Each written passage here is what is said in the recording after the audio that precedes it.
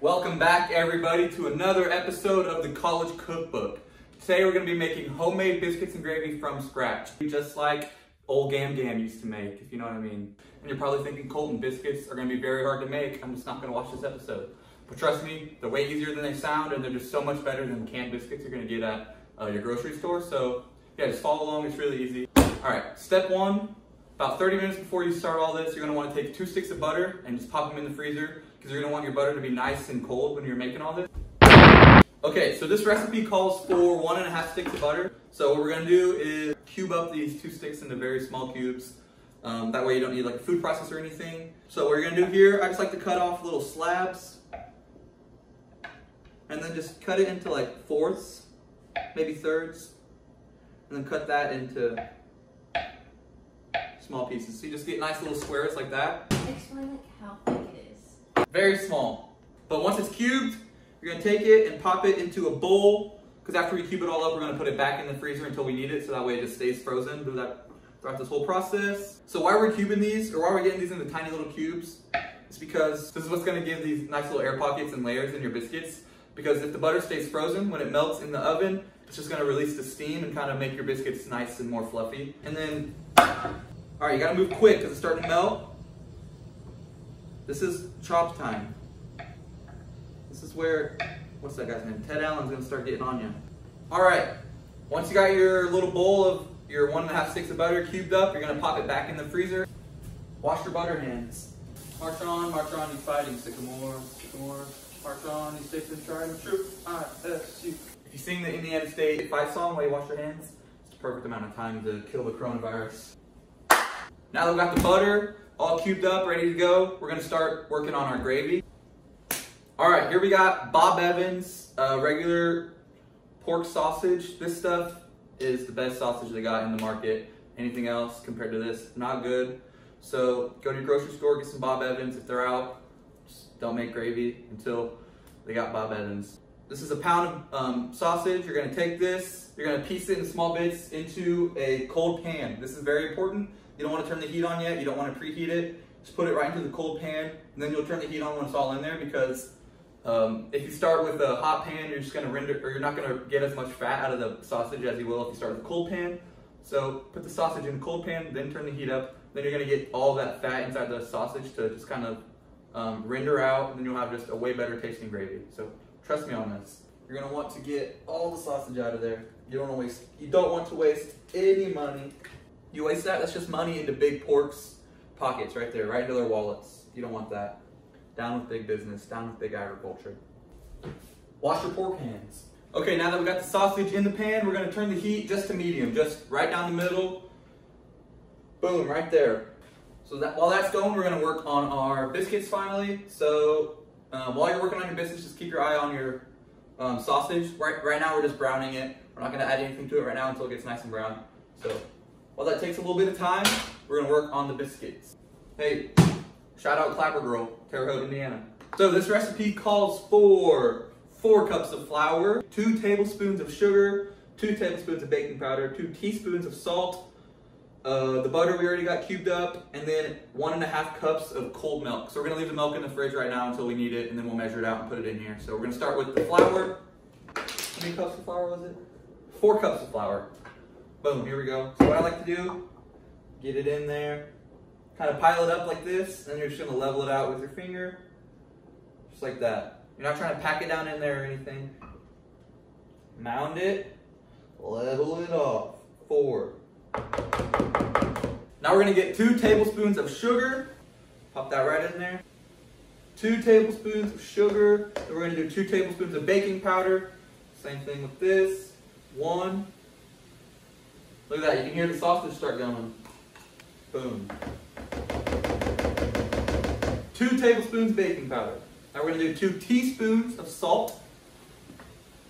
It's okay if you get a little messy here. Baking's messy. Teaspoon of salt.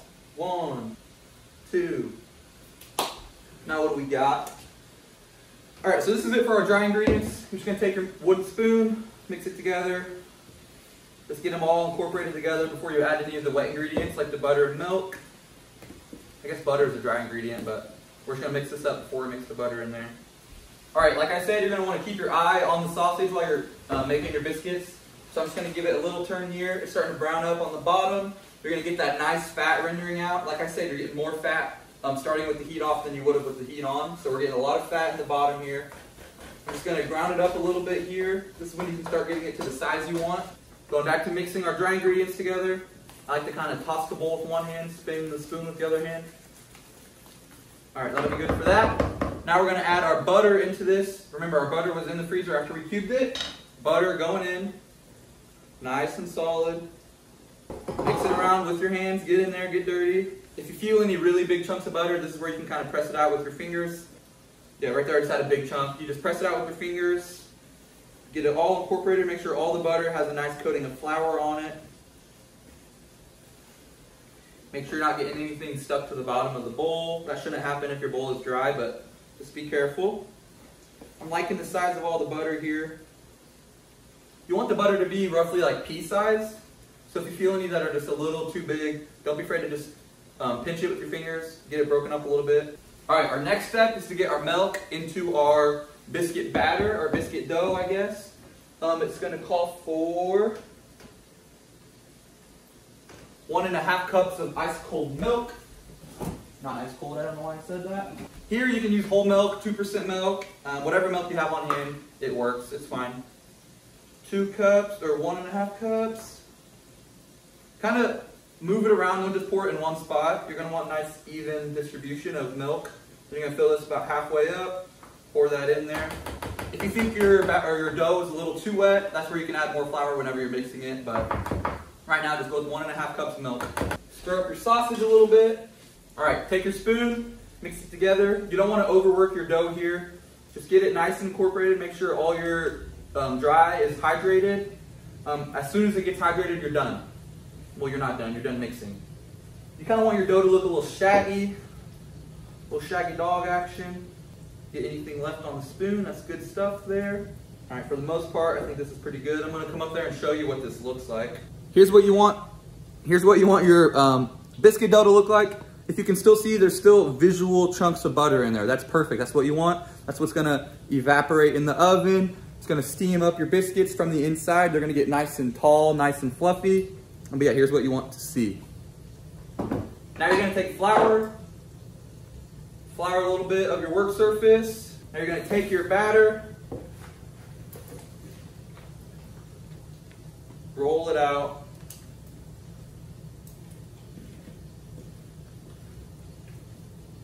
All right, here, you can just press it together a little bit.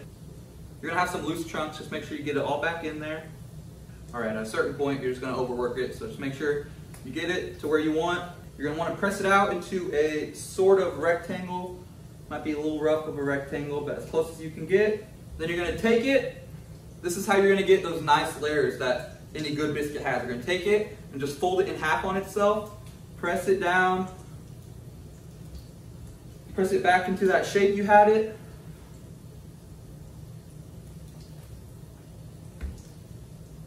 You're gonna do this about 5 or 6 times. Fold it again, boom, there's 2 times.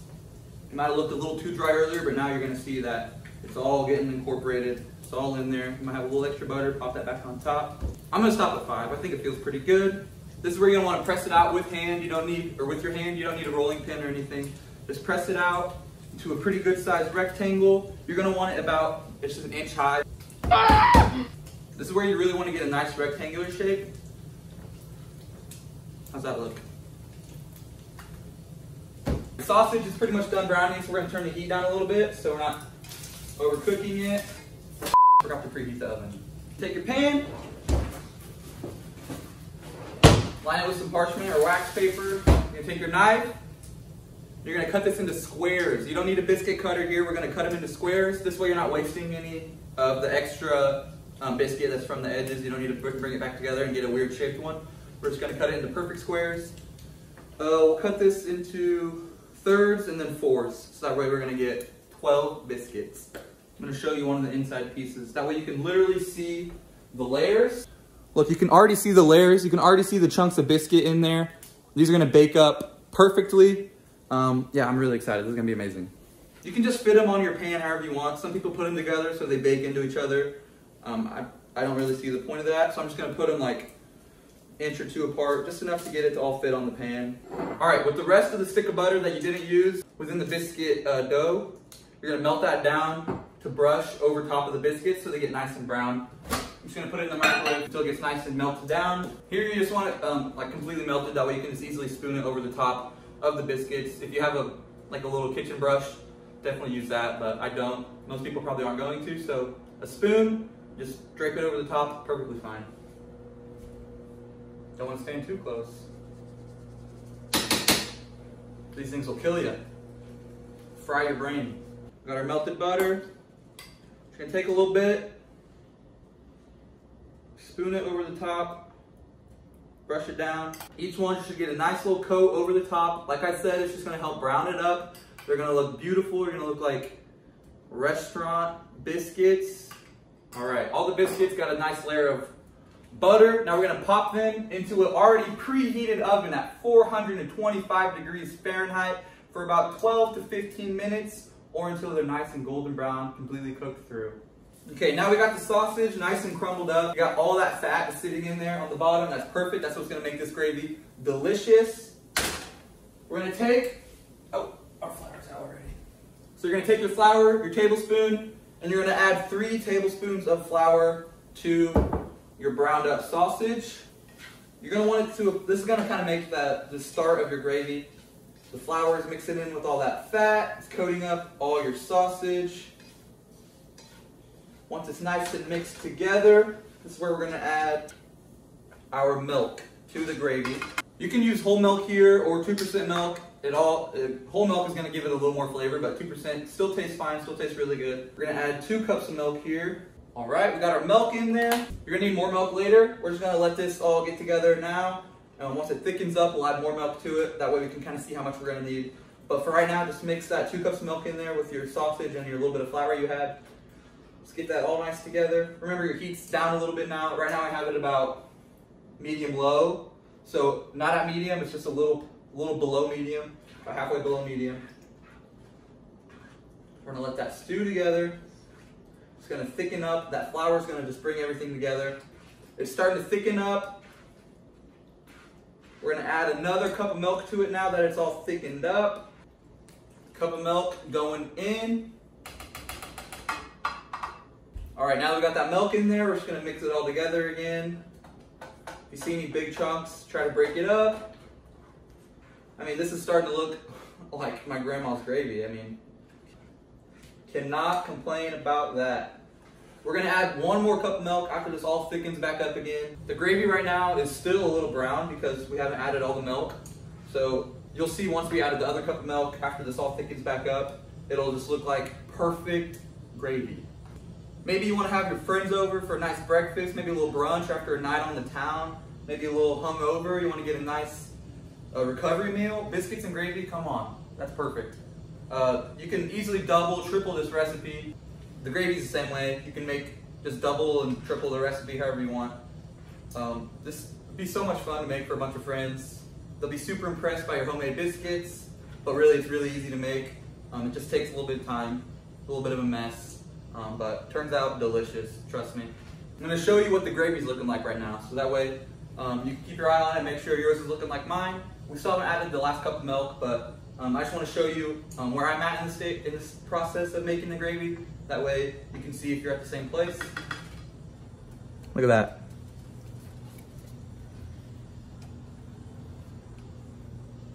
Still a little runny. We're gonna let that thicken up a little bit. We're gonna get another cup of milk in there. Just gonna mix that all in, let it thicken up. I'm gonna turn the heat back to medium. This really isn't super expensive either. I mean, you probably already have flour. You probably already have the things that you need to make the biscuits in your fridge. If you don't, you might need to go buy baking powder. I really can't think of anything else you won't have. But other than that, you're just gonna need to buy sausage to make the gravy. It's pretty amazing how simple of ingredients come together to make this kind of like classic, delicious. It's gonna be good every time. I mean, if you fuck up the biscuits a little bit, they're still gonna be good. Pour gravy over it, you're not even gonna taste that they're bad. Like, come on now. You put this gravy on anything, it's gonna taste better than it did before. And remember, This is an important fact. Keep this in your brain. Your fat from your sausage, from anything really, your fat from the sausage is gonna be solid at room temperature. So whenever you're making this gravy, you're gonna wanna pull it off the heat, like when it's a little too runny. We got a minute on the biscuits. But you're gonna wanna pull it off the heat when it's just a little slightly runnier than you want, because once it's off the heat, the fat's gonna solidify back up, and it's gonna thicken up your gravy, it's gonna pull it all together. So you might think, oh, this gravy's a little too runny, but it's fine. Once you pull it off the heat, it'll come together and just be that perfect gravy. Like 12 minutes is up, so I'm now gonna take a peek at them. Oh, it's hot. They're not as brown as I want on top, so we're gonna give them a little more time. Pop it back in there. Maybe about 3-4 minutes. Then it should be looking perfect. Perfect. The gravy's coming together. It's all coming together at the perfect time. This is how we like it here in the college cookbook kitchen. It's all about efficiency, getting it done at the same time, from the piping hot pan to your mouth within minutes. New catchphrase. Gonna get your mitt or whatever protection device you have for your hand, going into the oven. Pull these puppies out. Turn the oven off. Probably should have done that before I stuck my hand in it. Remember, you want to pull it off when it's a little too liquidy. Pull it off the heat. Oh, hold on. Important step here. Salt. You're gonna want to season your gravy a little bit. Sprinkle some salt over the top. A little bit more. Salt it to your taste. Mix it together. Off the heat. Onto the hot pad. Look at the layers. You can see the freaking layers that you put in there from folding it so many times. I mean, look at that. You can see the little holes where there was butter evaporating, creating steam. We're gonna pull this, we're gonna tear this open a little bit. I mean, look at that. Ooh, but they're nice, flaky, crumbly, buttery, perfectly golden brown on top. They're delicious. Haven't tried them yet, but I know they're gonna be delicious. All right, we're gonna take a biscuit. We'll get a good looking one here. Pop it in half. Take the gravy. It's perfectly thick and voluptuous and juicy and tasty. I'm gonna pour it. I'm left-handed, so you're not gonna be able to see it. You're gonna pour it. Oh, look at that.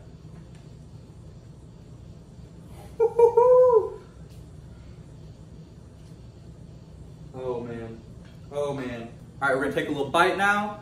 Taste the amazing little masterpiece you made here in like 20 minutes, 30 minutes, I don't know.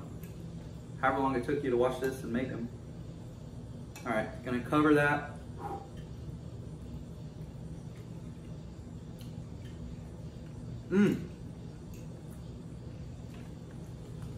The biscuits are perfectly like crunchy on the bottom, fluffy on the inside, crispy, crunchy on top, nice and buttery all the way throughout. It's really amazing. The gravy, perfect.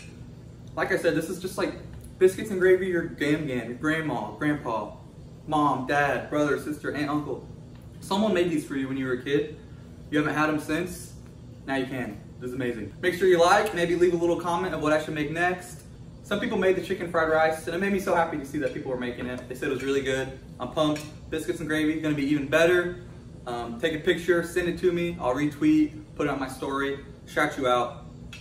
Yes, thank you. Like, comment, subscribe. See you next time. I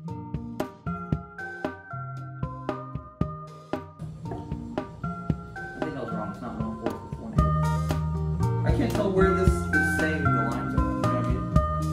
Yeah. So 1, 2, 3. Is each line a tablespoon? Yes, it's me half. Well, then if you need 12, this is 8. What's half of 8? 4. So half of this 6. 8 plus 4.